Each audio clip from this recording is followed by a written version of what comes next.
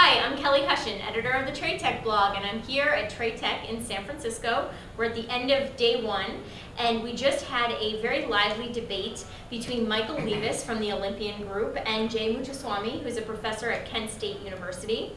And the debate was over fundamental versus quantitative trading, and I think that it had a pretty good response from the audience, and just wanted to sit here and talk to you guys a little bit about some of the things you debated. Sure. Jay, you were kind of taking a more controversial stance, I think, for now, just because people are not quite with this whole quantitative thing yet. But you think that's going to change in the next couple of years, right? For the better, in the sense that I've always felt that quantitativeness has a ring of objectivity to it, which the fundamentalists rather replace it with touchy-feely notions of what's good value for buying stocks. I think quantitative takes that out and makes people more objective. Is objectivity good? I think so. And what do you think, Michael? Listen, I think that the business is evolving. So there's a part of it that needs this, that has grown into our business, and I think will continue.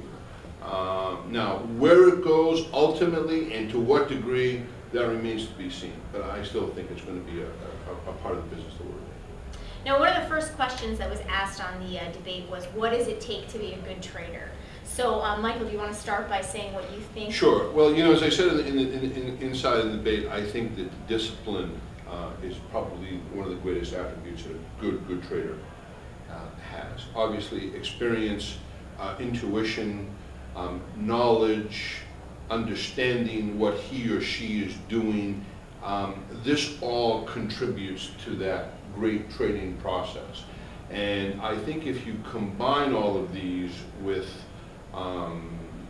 technology to help you and to assist you, I think it's a winning combination. And what about you? What is your opinions on this? I guess discipline is really important. You've got to have a way to manage your money. You cannot lose your capital. That's one of the sacred tenets of trading. People who lose the capital never are not able to start a new day. But more than that, I think it's also the ability to be completely objective and not get emotionally, to fall in love with the position. Attached, right, yeah. Exactly. And to some extent, I think Michael is in agreement with me on that one tenet. But how do you achieve that objectivity is the big question. My opinion is that the more reliance you have on the computer, the better. Now, is that simply because we're all human and we can only remove ourselves emotionally so much, and then eventually our human capacity to be emotionally involved is going to take over? Is that kind of what you're saying? Yeah, because typical reactions of greed, panic, regret, these things are not objective. To even regret, which is a major quicksand in trading, is to take it out, is to make it yourself objective. How do you take it out? And towards that end, I think reliance on quantitative models helps. See, I believe just kind of the opposite, because I really believe that you need to take the emotion out of the business without question. And if you do that, and you look at it from a numbers point of view, you have no issue. For instance, yeah, back in 08, when the panic was happening, my head trader at the time came in and she was just out of her mind, and I was like, what's wrong? Good morning. You know, you have to stay cool. You have to be in control, because the minute you lose that, you're done. Right. So you both agree that you do have to stay emotionally stable, but Michael, you would just say that it is possible to, whereas Jay, you would say it's much easier for a computer to. It's much more desirable that you allow as much of it to be automated. Now, we haven't reached a point where it can be completely automated, like the manufacture of a car. Robots do 90%, but someone's got to monitor the robots. So in trading, I think, for example, if you look at Michael's outfit, he's still the chief overrider. Will we ever come to a point where the computer will automatically shut off if a trade goes bad? Yeah, I think if we can come to a point where there's an automatic override with the computer, then we would have reached the holy grail. So what about this whole idea of high-frequency trading? I know this is kind of a hot topic, and we talked a little bit about it in the debate, and you guys both had a spar over it. Jay, you kind of feel like this is something that is really going to take over and take hold, whereas Michael, you think What do you think on Well, as I said, you know, I think it's scalping. I mean, I just think it's a much more high volume, high capacity form of scalping, and that's what I believe. I mean, is it going to be here? Sure, I think it will continue unless something absolutely monumental happens where it creates this meltdown and then just everybody says, oh God, I don't even want to touch that. But I don't think that's going to happen. I mean, I think as we evolve as human beings and as technology is helping us to evolve, I think it's just kind of a natural extension of, you know, of what's happening. See, my take on that is that like scalping in the traditional sense has been around for a long time. 50 years ago there was scalpers. Then in the 80s came program trading, which is an electronic form of it. Not quite like high frequency, but pretty close in the sense that people scalp the index versus the futures on a regular 15-minute interval by having computer assisted by itself. Today the whole thing has gone just 2 steps above because people are looking all over the markets. They're looking at dark pools, they're looking at co-location. They're even looking at spoofing, which is an attempt to try to recreate the order books. So many more practices are coming out, and that's why the high frequency approach has become so much of a paradigm shift. So much of a paradigm shift that not enough people are able to do it on a level that the traditional scalping was done. So I think there is a major paradigm shift underway, but yes, this is irrevocable in my mind. Is it going to get to be permanent? As long as the markets are around, I think this is going to be the theme. But I know, who am I to tell the whole world that this is it? I mean, I'm not an oracle, but my, the analysis I did 25 years ago for my PhD suggests to me that the computer has up to now, we ain't seen nothing yet, Kelly, in terms of its potential. Ain't seen nothing yet. Ain't seen nothing yet. Wow. Well, Michael, speaking of that, if we really ain't seen nothing yet and the computer is really just going to grow and keep evolving, what will be the importance or the need for the human element? Well, I think it's going to be very important. And what I wanted to say in regard that we ain't seen nothing yet, I think that, in fact, tomorrow I'm doing my presentation on multi-asset trading, and I'm going to show that really the platforms, technology is helping us to be able to, for instance, now we can trade fixed income, equities, futures, currencies, all in one platform, where years ago we needed either separate platforms and a whole separate brokers at various firms in different degrees doing that. So I think what technology is really doing is helping us to become more organized, more focused, have everything right there at our disposal, at our hands, that we can really get in and do this. And I think that this is kind of what's really helping us tremendously, and it's going to, I think, evolve even more so. As technology evolves, we'll be able to just do things. For instance, I can trade virtually right now on any exchange in the world, any currency, any fixed income, I mean, any future. I mean, it's amazing where even 5 years ago we couldn't do that. I mean, so, you know, this is what I look at it from the positive point of view.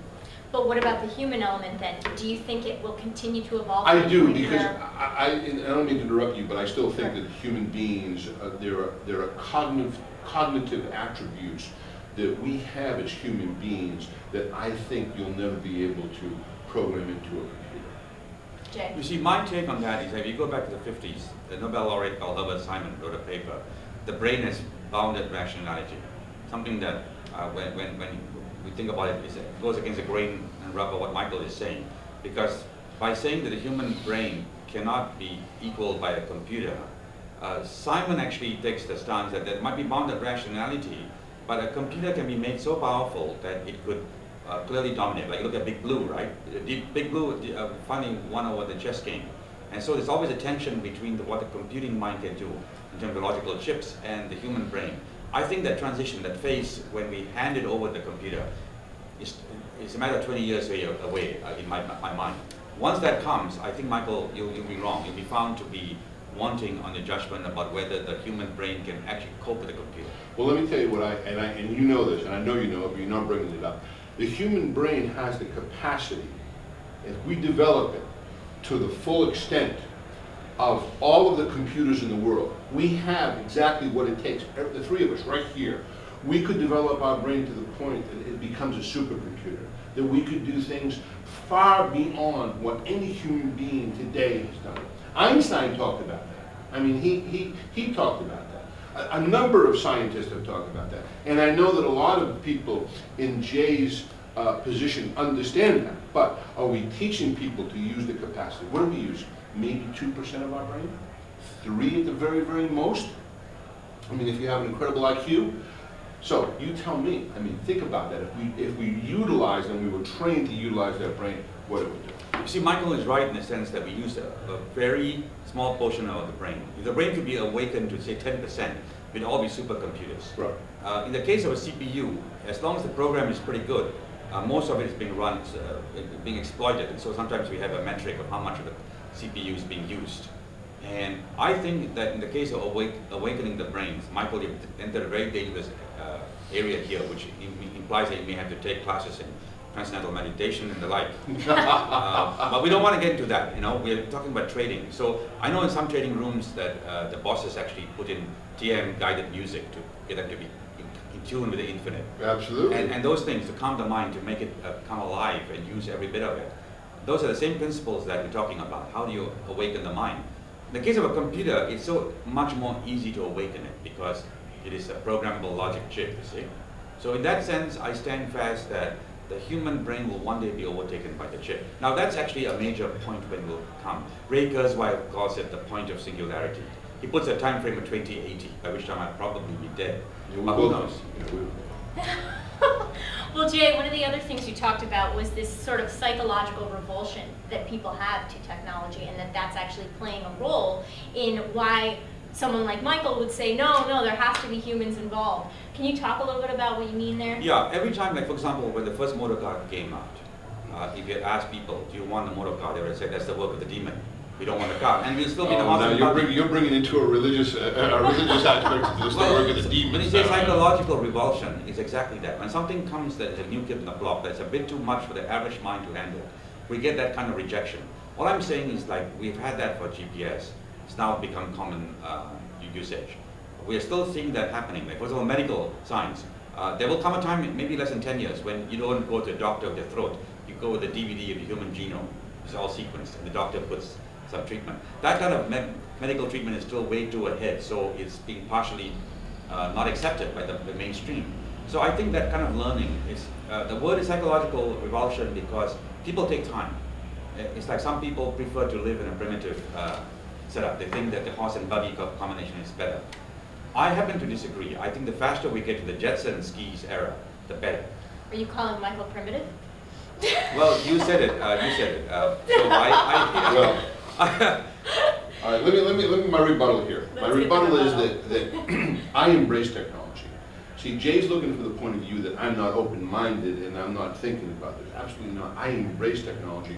I understand. He brought the analogy of the GPS. Now, the GPS, what it's doing, sure, it's helping people, but it's also, by the same thing, taking the thinking process out of everything. It's like the calculator, what it did. It's what spell check has done. It's like, God, I can't even spell anymore. Because why? Because spell check.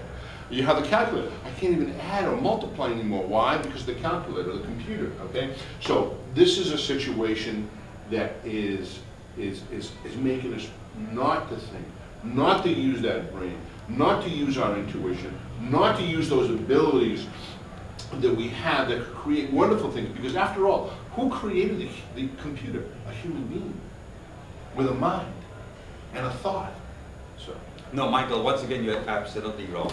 The fact is, those things you talk about, the ability to multiply large numbers, to do those busy work things, those are not admirable things. I would rather my child not have to add 2 numbers, but can fulfill himself in playing the cello. That's what I think the human soul is about. So on the basis You said the soul, not the brain. That's different. The soul is a very different. Because we get into the psyche now, we get into a totally different thing. Okay, well, I think both of you actually make great points. I think that, you know, what you're talking about here right now, we could talk about for hours, and thank you, I don't need this anymore, but that's all right. But I'm really interested to follow this debate because, like you said, this is going to play itself out in the years to come. And I think that we should keep regrouping and keep talking about this with the two of you. You're both very strong-minded, and I think you both make really great points. Sounds great. Thank you. So thank you for sitting and joining in. It was a pleasure being here. Yes, thank you. And we'll let you guys get away to the cocktail reception now. Thanks.